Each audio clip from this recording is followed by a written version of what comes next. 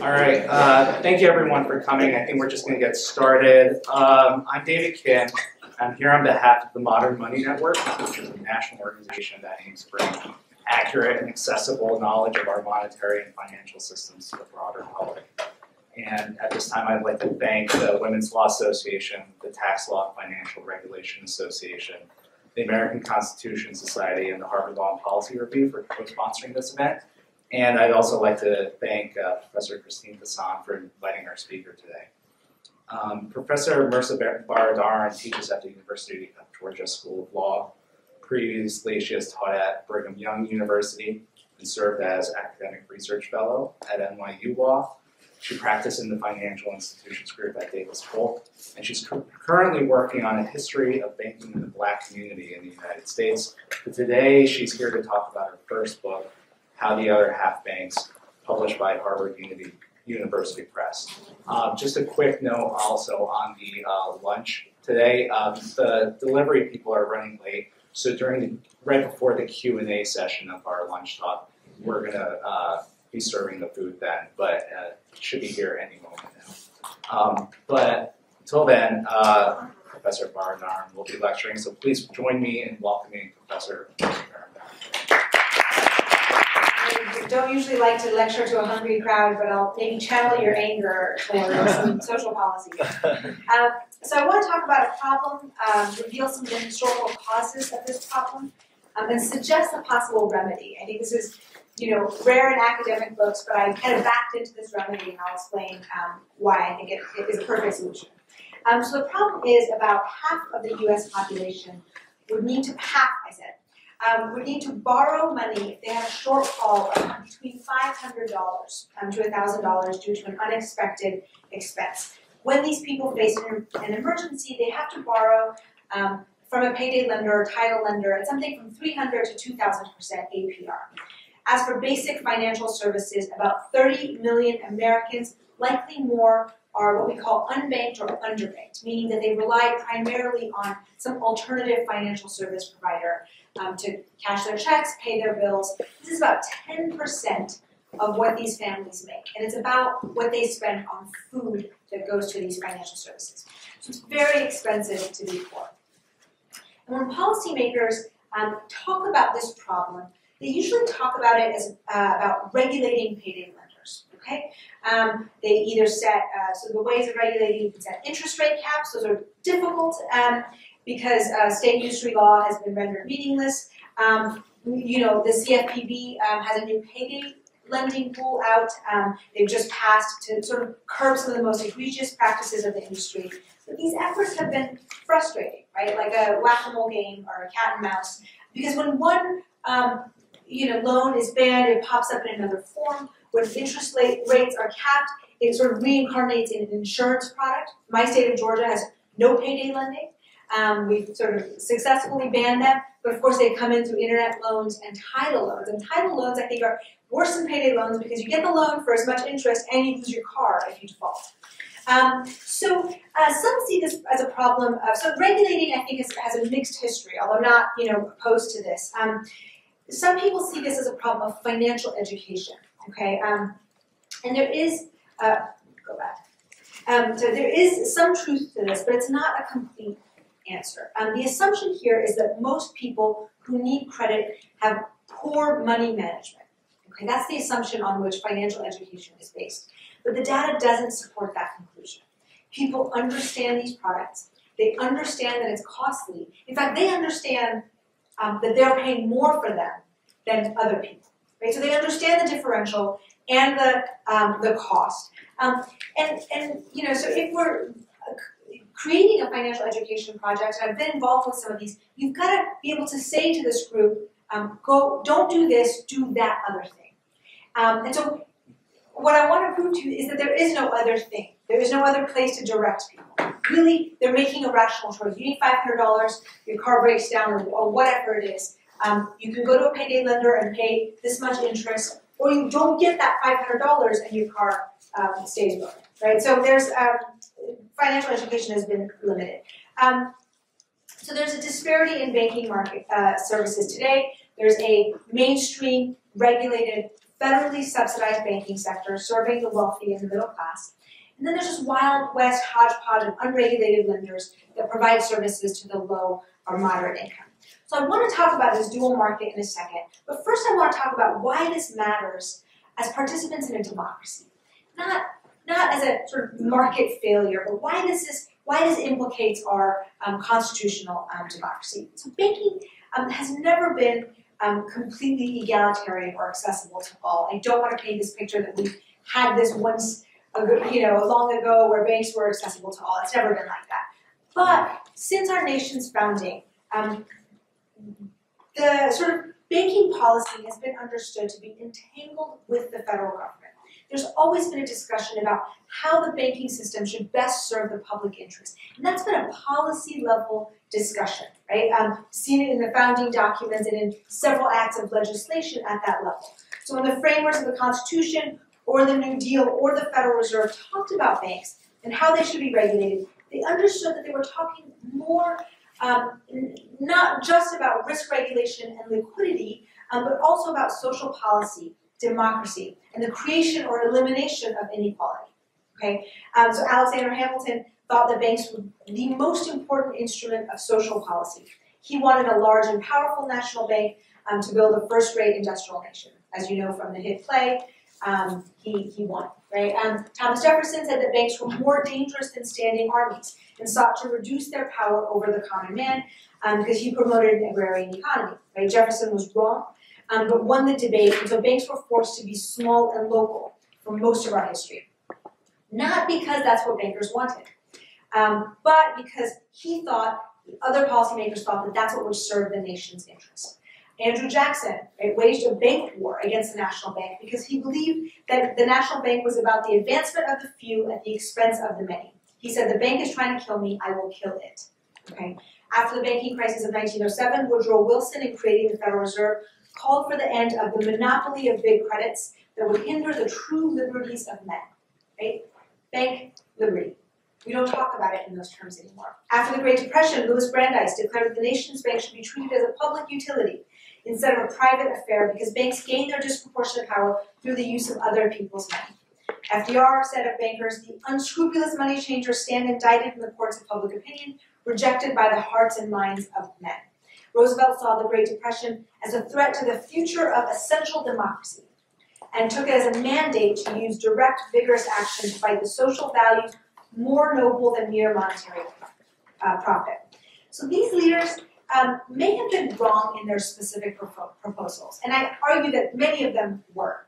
But they each understood that banking regulation is just as much about liberty, democracy, equal opportunity, and equality as it is, again, about safety and soundness, or efficiency, or profitability, which is how we tend to talk about it now.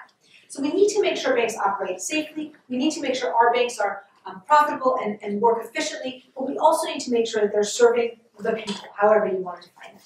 Not only because they operate using other people's money, but also because they're entangled with the government. That has never been more true than today, especially with respect to provisions of credit. This is a bit outdated. I haven't adjusted for the recent interest rate hikes, but today the federal government creates credit markets through day-to-day lending by the Fed. They offer liquidity protection, deposit insurance. I don't even have those up there. The GSCs, FHAs, all this huge credit infrastructure that pumps into the banking system. Federal support of banks, whether through bailouts, interest-free loans, or just the day-to-day federal deposit insurance, has never been higher. The price of credit flowing through the market is at an all-time low. But this federally subsidized and protected banking sector is not accessible to all. Okay, so I see this disparate banking sector, payday lending, unregulated loans for the poor, and federally subsidized, bolstered credit market for those who can afford it, as not just a market problem. Right? I see it as a social policy a problem of democracy. So it's important to understand how we got here. There was a transformation in the banking sector starting in the 1970s until the 1990s that was both a result of market changes, but also policy decisions, specifically a strong tide of deregulation. So policymakers began treating banks like other corporations, and not like the central engines in our economy, right, that are tied up with the federal government. We started sort of listening to them as to what they wanted to heighten efficiency and profitability. So this caused a merger wave, and go back here, merger wave, and a homogenization and conglomeration of banking that squeezed out the community banks, the S&Ls, credit unions, these sort of small bank institutions that were dominant since the founding. During this time, these credit unions and S&Ls, banks that were, created for the purpose of marketing to a lower income subset of the population, either merged into mainline banks or abandoned their social mission. So just a decade or two, I don't know, do you all know Bailey's Bank? Okay. Bailey's Bank not only lost to Potter's Bank, right, but it got merged into Bank of America sometime in the 2000s, right? So today, a handful of banks control about 80% of the country's assets. And another thing that happened during this era is that the usury laws, right, the interest rate caps, kept ballooning, where usury used to be based on some common moral principle, whether that was rooted in, a religious instruction against usury, or some common understanding that there's a cap by which we're comfortable with the poor paying for loans, and that shifted toward what will the market bear, right? So economic, models ended up deciding how much usury was permitted. But in fact, there isn't really a price competition in usury, so maybe we can talk about that in the Q&A. So what happened is usury rate or interest rates went up to the cap allowable by law in most states. So with usury caps essentially eradicated and community banks and S&Ls gone, fringe lenders and service providers filled the void. Payday lenders, check cashers, title loan shops thrive in areas with the least amount of banks. And there was this direct causation between the decline of community banks and the rise in these lenders. So the harder problem, now I'm going to get to the remedy, right? The harder problem is how to fix it. For the last 200 years, the answer has been community banking, okay? There is this myth, not just in the public opinion, but in academia, in scholarship, in public policy, that it's the credit union that's going to fix it, right? Every time I give one of these talks to groups, people say, well, why not? Well, can't credit unions do it, right? Here's my little cartoon. Return. When we say we have low interest loans, we mean we have very little interest in giving you. They're not interested, right? Credit unions and S&Ls, or the thrift sector imploded sometime in the 90s, but small community banks, they can't make money on these loans. Okay, it is not part of their business model, so they're not interested. I think there's still a big role for community banks to play here, but in a way the genie's left the bottom on that industry. Large and national banking has been the decisive winner, right, as Hamilton had predicted. So it's time to consider a public option in banking, okay? So here's where we come to postal banking. One way the federal government might become involved is through the existing postal banking structure. Hopefully some of you have heard of this now. When I first gave this talk, we used to give this talk, people were just like, you've got to be kidding. And now I think it's come a little bit more into the public conversation. Thank you to Senator Sanders. So one way that the government, and I can talk about the politics of that later if you'd like. So this solution is deeply rooted in history that few seem to recall. So I want to go through that history a little bit and tell you the story of the post office. The post office predates the Constitution, was the most robust federal involvement in the country for 100 years. It is not an overstatement to say that the post office built the foundation of our democracy. Okay? The Postal Act of 1792, supported by James Madison, Alexander Hamilton, and George Washington, made three crucial decisions. One is that the post would be financially supported by the Treasury. It would be self-sustaining but not profitable. Okay, this was, again, back in the day where there was no federal government. Okay, two, that every community would be served without regards to profit. Okay, so the north-south routes were highly profitable because that was where the trade was going. East-west, not so much. But the post subsidized those.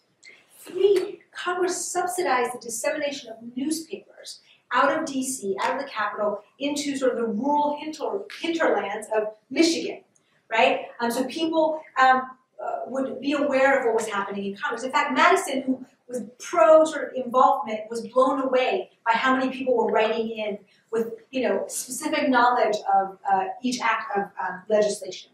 When de Tocqueville comes to America to sort of marvel at our democracy, he's struck by how rural loggers in Michigan know as much about the political events in DC than residents of the Capitol. And he said that the post office had a hand in creating this democracy and hopes to export our model over to Europe.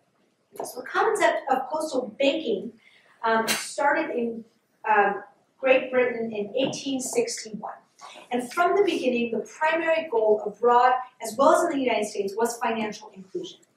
The first proposal to open a savings bank in the US came in 1871 from President Grant's Postmaster General, who wanted to use postal banks to pay for the telegraph, but also to reach rural, western, and southern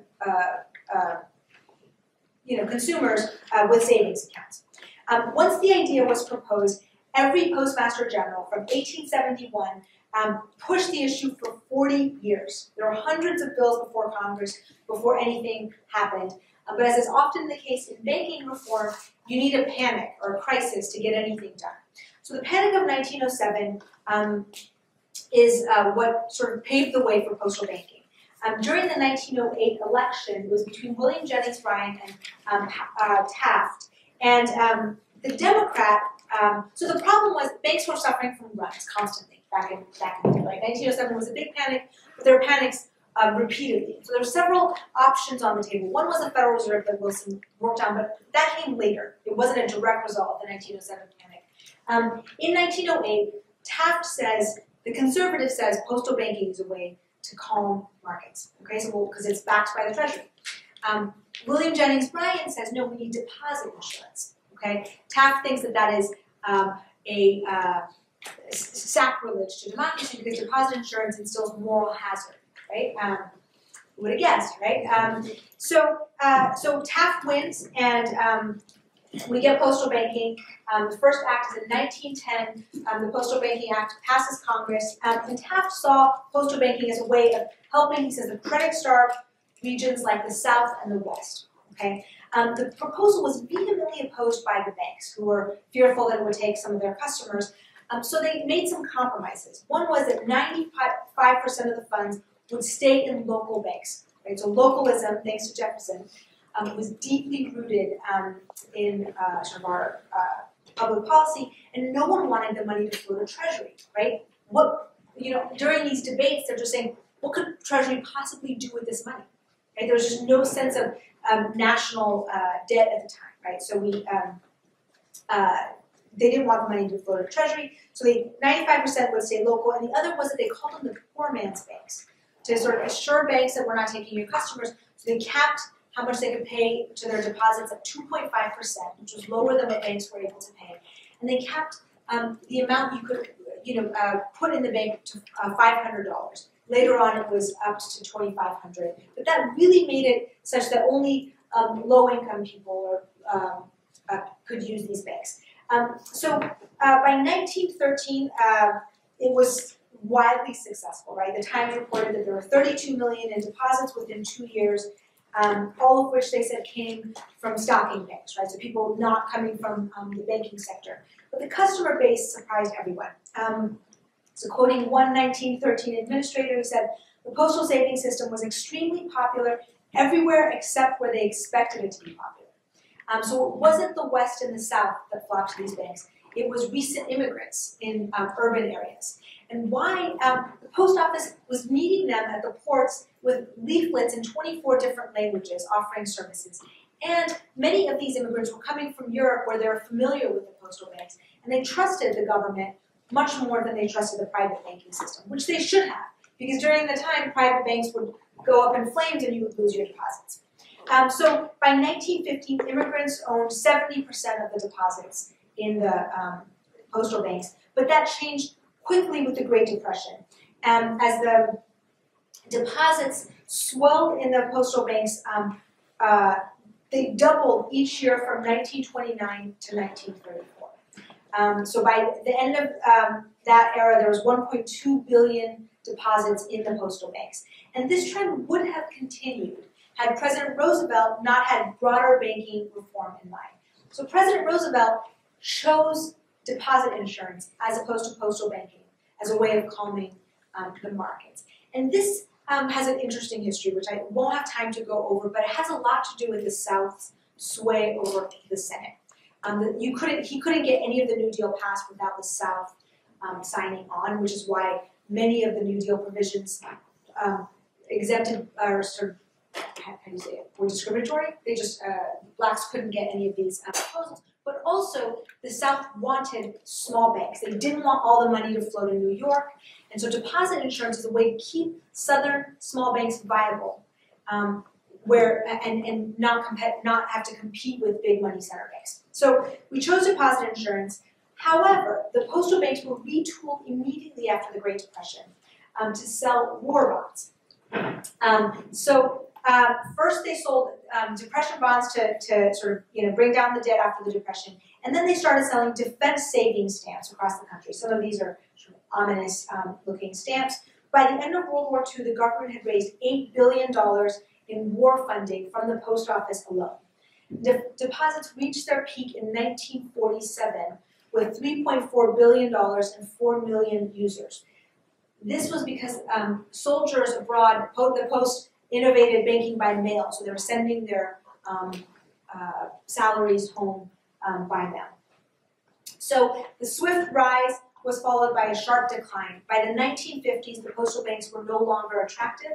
They gave less interest than banks, and banks were now everywhere, right? So this was the golden era of community banking and roads and cars. So why would you go to the post office when there's banks sort of all over, credit unions, S&Ls? No, again, this would not be the case just decades later. So by 1965, it's another political, I think, a very interesting political story why the postal banks were sort of put to an end. But the proposals to put it to an end started in the Banking Committee by Senator Bennett, who was in charge of the Banking Committee. So it came from the banks who wanted the post offices out. And President Johnson sort of ended the system in 1966. So once that ended, there had been talk about it since, right? It died a very quiet death, right? No one noted it. In 1970, when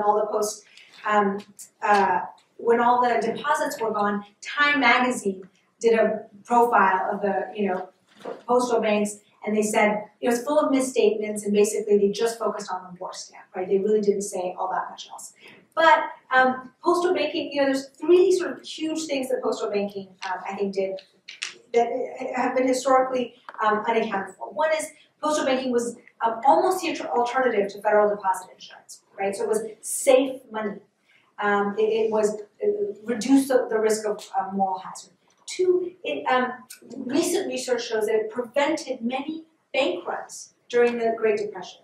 Right? So as money, it provided fleeing depositors with a safe place to put their money and infused calm into a very panicked and overheated system.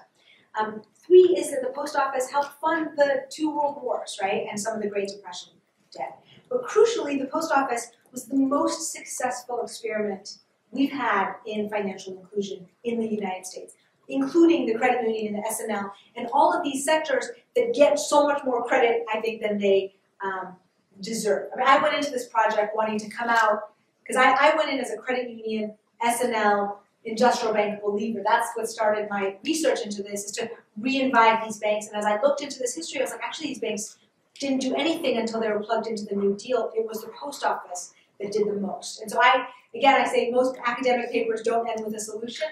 I randomly stumbled upon this one, but I'm increasingly convinced that it's really the only solution given the scale of the problem. So this is what I think. The post office could do this, not only because it's got this founding mission as part of our democracy, and it's a public institution still, but there's several reasons why I think products through the post office could underprice naturally some of the market alternatives. So they could offer savings accounts, checking accounts, bonds possibly, money transfer, maybe small loans, right? Bank accounts without onerous fees obviously would help many of the unbanked and underbanked. Offering financial services at lower rates than Western Union and these check cashers will be very simple. These are risk-free transactions. Okay, most of what the check cashers pass on to customers as price is for overhead. Okay, so they would naturally lower those. Lending is obviously going to be more difficult and more controversial. All lending is risk-taking. There will be defaults and losses, and all those will have to be priced for. But for many reasons, I think that the post office has a chance of underpricing naturally some of these high-cost loans. And I can talk more about that, but basically it has to do with scale. The way banking works is that the less money you can spend in overhead, underwriting, the more cross-selling you can do, the lower you can price your products, right? One example of this is Walmart. I think Walmart is actually a great example of a company who is underpricing the check cashers and the payday lenders. So it's either going to be Walmart or some government agency, I think, that can reach that scale. But I think, look, I mean, just as the government creates, looping back into the beginning, we create, fund, maintain mortgage, student loan markets, a wide sort of credit infrastructure. I think that they can help create also a small loan market. This would help even the credit playing field and fix some of the glaring inequalities in the policy of credit that we have currently. So I think the post office is historically able to, and also just practically a solution to this problem. So I'll take your questions.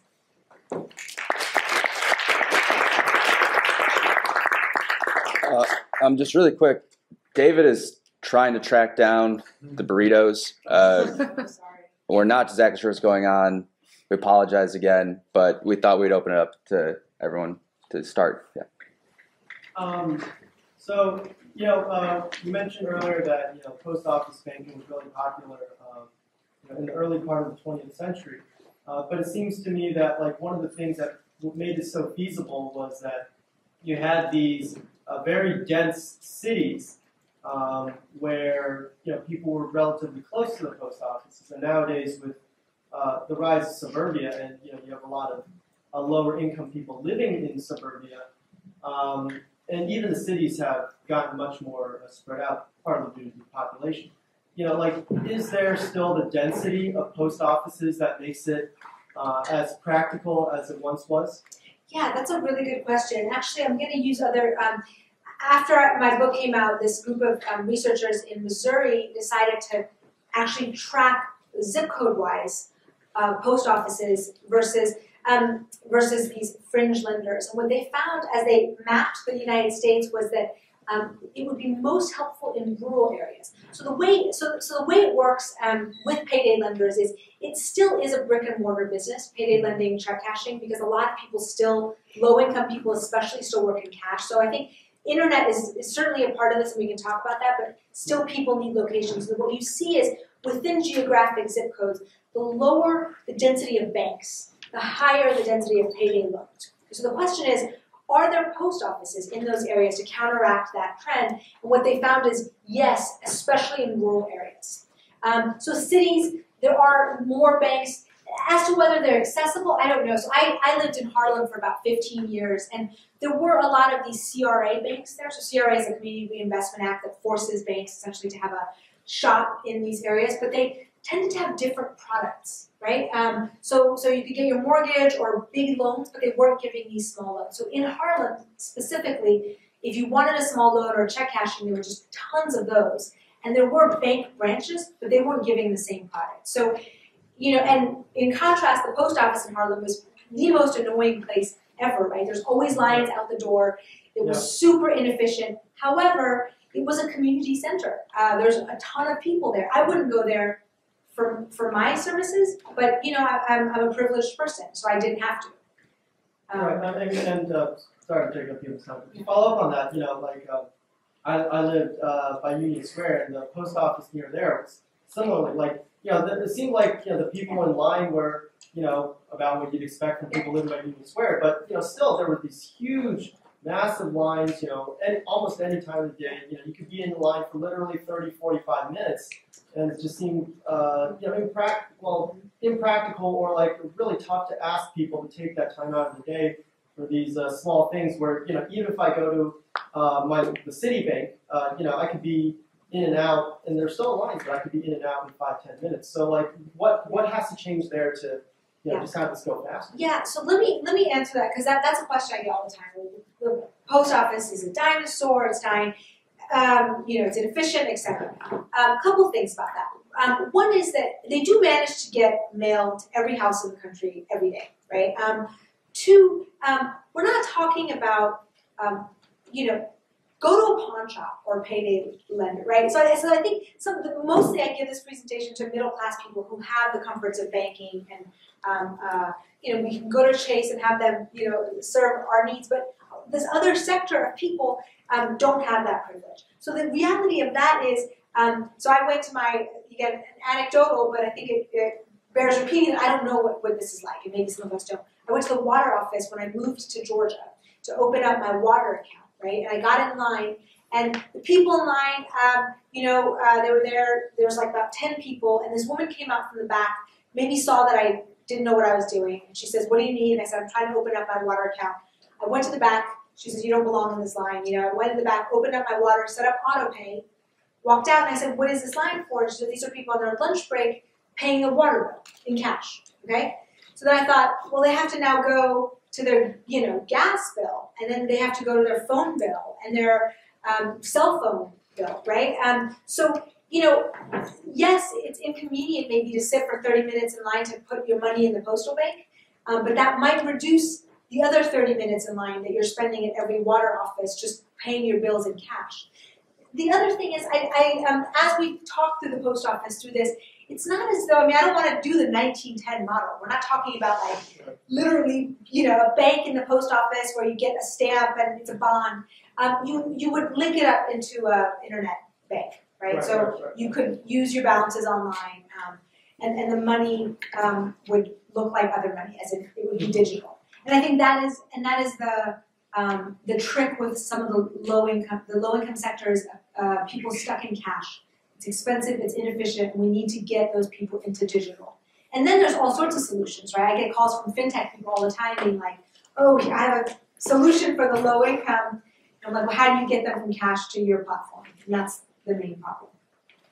Yes? I was curious, I touched on this a little bit, but I was curious to hear some of the more specifics about, postal reform has been trying to go through Congress for a long time, and how this piece fits into the political debates around the postal reform bills. Yeah, so if you'd asked me a couple months ago, I would have had a different answer.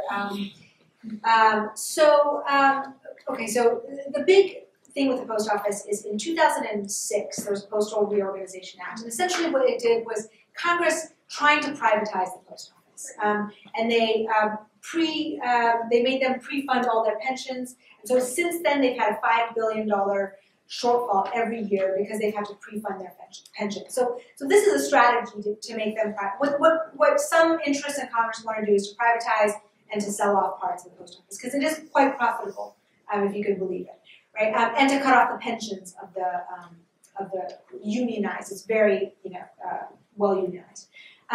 So that created the shortfall. And then there has been reforms within that time. Nothing has come to the floor. As far as postal banking, I've been working with Senator Warren for a couple of years. I proposed this in 2010. The post office, IG's office, so not the post office, they have an inspector general office. They made a white paper proposing this and how much money, there was like a business plan about how much money they could make.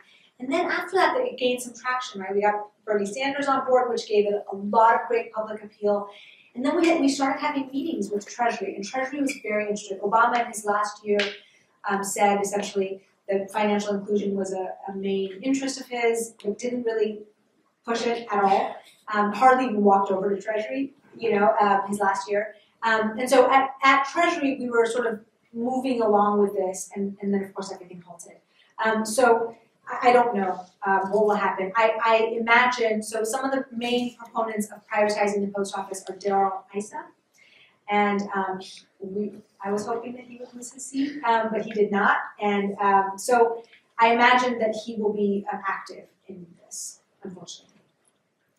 Yes, sir. So you talked a lot about how banking for the less privileged is exceedingly expensive. On the other side, I don't think that it's unreasonable to say that providing banking for the underprivileged is also exceptionally expensive.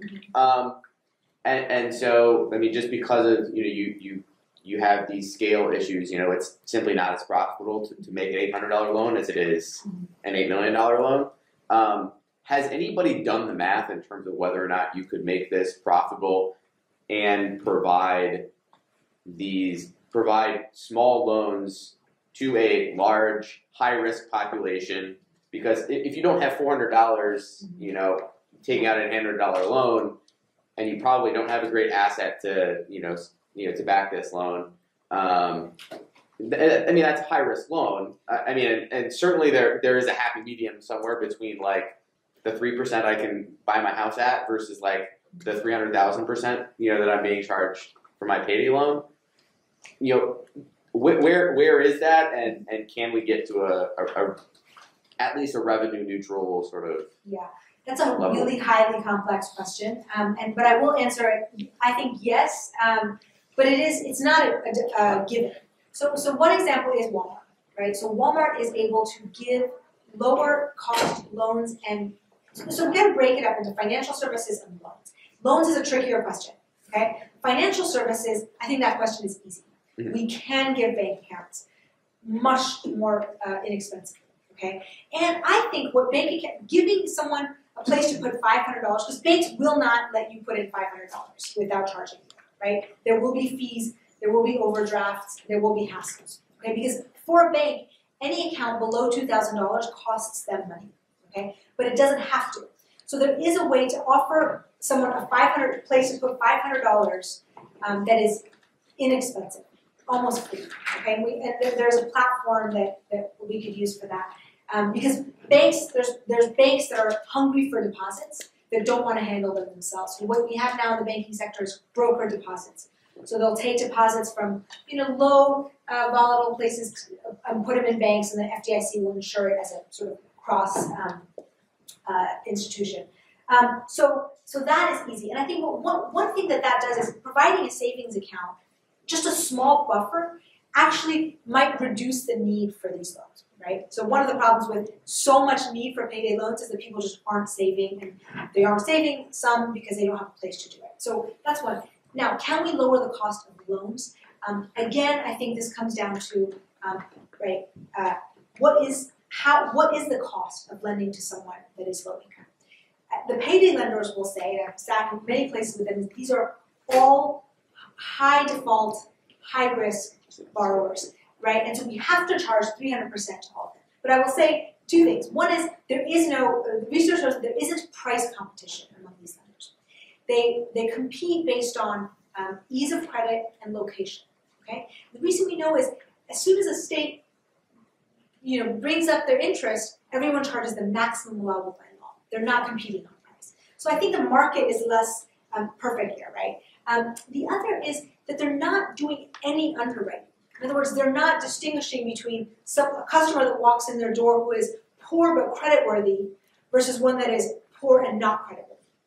That's the magic of banking, right? That's why banks make the big bucks. They can look at borrowers and say, I can't say this with a straight face post-crisis, but that is what they do. They try to manage risks. And so any underwriting that is done at the public level, at the post office level, would be 100% more than what is done now. And so if you're able to sort between these borrowers, and there are ways to do it that you could. The other is collection. And this is where it gets really hairy public policy-wise, that payday lenders spend a ton of money on collection. Even though their defaults are actually quite low. So let me mention that also. Their defaults are minuscule, but they count as default. So you can take out a loan, so let's say $500, and keep rolling it over. You could have paid $2,000 on that loan. So you've paid off the principal and then some, and they can still count it as a default if you miss that last payment. So their default numbers are not to be trusted in some ways. Right. So anyway, I think I can't remember where I was going with that, but It's just a quick follow. With Walmart and this somewhat of a business model, do you see it as a loss lead for them? people thought it was. It's not. It's highly profitable. It's not a loss leader. Yeah. They're making more money from this Green Dot and Bluebird. They have a prepaid card and this Green Dot bank account. It is not a loss leader. Walmart's been trying to get into banking. One of the first deals I did at the bank was their 2005 application to get one of these industrial loan companies. So they've been trying to get into banking because that's a moneymaker for them, especially for their customers. Do you have any idea of their average loan size and rate? I mean, is it It's payday loan size. It's lower than $1,000. And what they're doing is that they're offering savings accounts, and people are borrowing from the savings account. So they're paying overdraft fees that equal the interest. So it's not a loan. They're overdrafted. And this is what postal banks in Britain do this. You're borrowing from yourself and paying overdraft fees, and it roughly equals something like 300% APR. But we don't count it as APR. Yes? I have two questions. The first one is you talk about how the savings, checking account, money transfer services are very expensive for the poor. But I'm not sure if this is it's just an anecdote or something. But I have a banking account with TD, and the minimum balance, monthly balance, is $100. As long as you have $100 in your balance, they don't charge you any fee. So and I think there are other banks that offer similar services, even though I don't know about them. So I'm wondering, like, whether it's still the case that it's very expensive to get the regular financial services. My other question is about the small loans that we're talking about.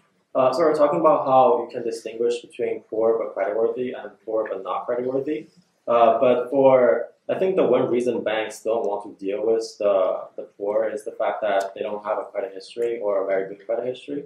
So I'm just wondering how you think a postal bank can get around that. Like, what are the innovations that postal bank can bring on the table? Yeah. So two things. One is, the data shows you can get free checking at less than $100, but what you get is overdraft fees. And I don't know what your history is like, but what the data across the sector for low-income folks is that they are choosing not to go have bank accounts because it ends up being more expensive. It's not a myth; it is actually the case. Yes. But isn't overdraft just a loan? Because if we're overdrafting it's a small loan, and it makes sense. Yes, but it's random, right? So it's not the price of it. They would rather, all the surveys show they would rather take out a loan and pay for it, knowing what it is, as opposed to get a randomized sort of. You can get an overdraft fee once, and then it can hit again, right? So they can. You can get like 3 overdraft fees for a couple transactions. I guess my point is, so you were talking about how people are going to the office to pay in cash their gas bills and their water bills and whatever. So my point was, if you have a checking account, you can use the online auto transfer. Right, and I'm saying that's the problem. They don't have checking accounts. And the thing is, with checking accounts, you don't have to do this overdraft thing to have a checking account, right? You can use those free checking accounts. No, I mean you do. Checking accounts end up becoming more expensive because of overdraft fees.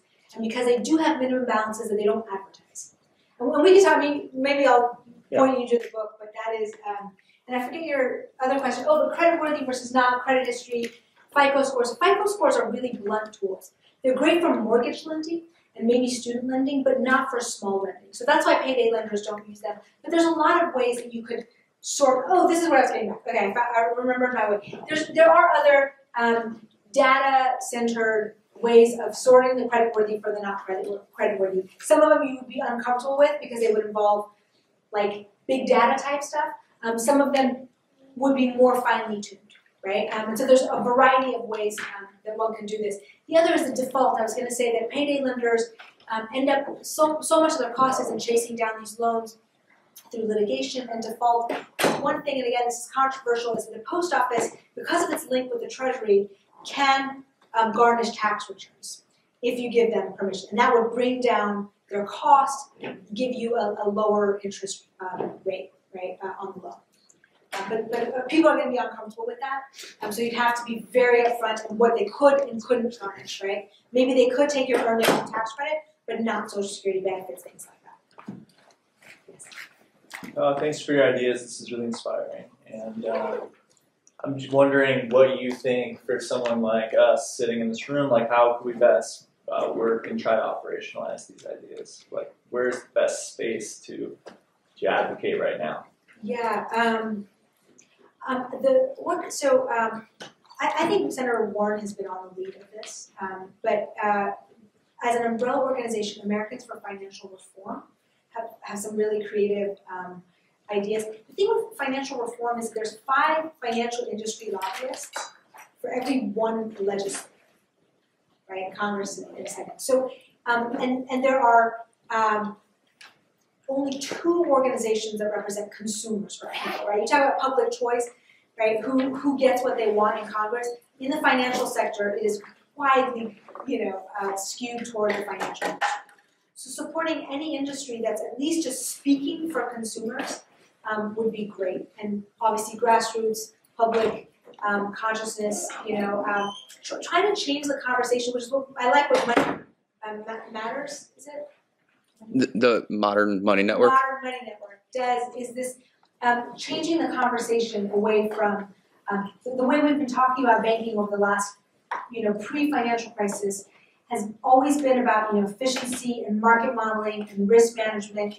But they turned out, a lot of those ideas turned out to not be right. And so we need to re-own that conversation and figure out exactly what is true and what isn't true. Just really quick before the next question, I know people need to eat lunch, and we were informed that 2 orders came in on the same name, so they were both delivered to the wrong room.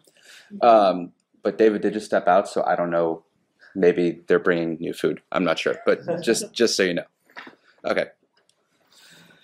So I just want to follow up, because the other way we've been talking about banking forever is as intermediation, when in fact it's increasingly clear it's about money creation, so that there's many more profits coming because of public support for money creation, right? This is the way that we chose to design the system in order to reduce the operating money supply. So one general question is, how would it change things if you actually if we embraced money and we began to articulate banking as money creation and saw the public subsidy and private seigniorage that actually, reduces to money creation going to the banks, right? Could we then rethink the public obligation that comes with that profit? The other question is somewhat related, and I was totally intrigued when you said that post office banks had to place 95% of their funds with local banks. So the question is really specific. Were local banks using those funds for money creation? Were those funds, if so, then basically the post office banks and their depositors were subsidizing local banking and money creation, fractional reserve or endogenous credit creation, whichever model you choose, from 1910 through the 1950s. That's right. Yes. So, and the only reason then the post office banks were safe was because the Treasury was behind them, as opposed to actually having, actually acting like a warehouse for the funds. Yes, except in 1948, then they went to Treasury for the war debt. So before that, so it was only between 1910 and around 1946, 47, and then it went to Treasury. So they were okay with that. But before that, yes, 95% would stay in and be used by local banks for lending. And yeah, your first question about money creation, that's sort of the first part of the book that I try to convince people is that banking is not what you think it is. Right? Banking is not some market that is run by supply and demand, essentially. It is a way for the government. And I say to say that it's subsidized is like calling the wheels to your car a bonus feature. Banking doesn't work without this government aspect of money creation. And so to say, this is not a subsidy to the poor, this is just allowing some of that money creation to also flow down to those who might need it in the form of credit, which is how money creation has worked, at that level. So absolutely, I think this is an equaling, but not even close to reaching equality. This is just a drop in the bucket of the money creation you're seeing at that level. Right. Are there any other questions? Okay. I think it's official. The food. Yeah. They messed up the order. 2 people with the name David put orders from the same caterer today, so we canceled ours until the regular. So, yeah, we apologize, but please thank Professor Baradaran for coming in. Yeah, thank you.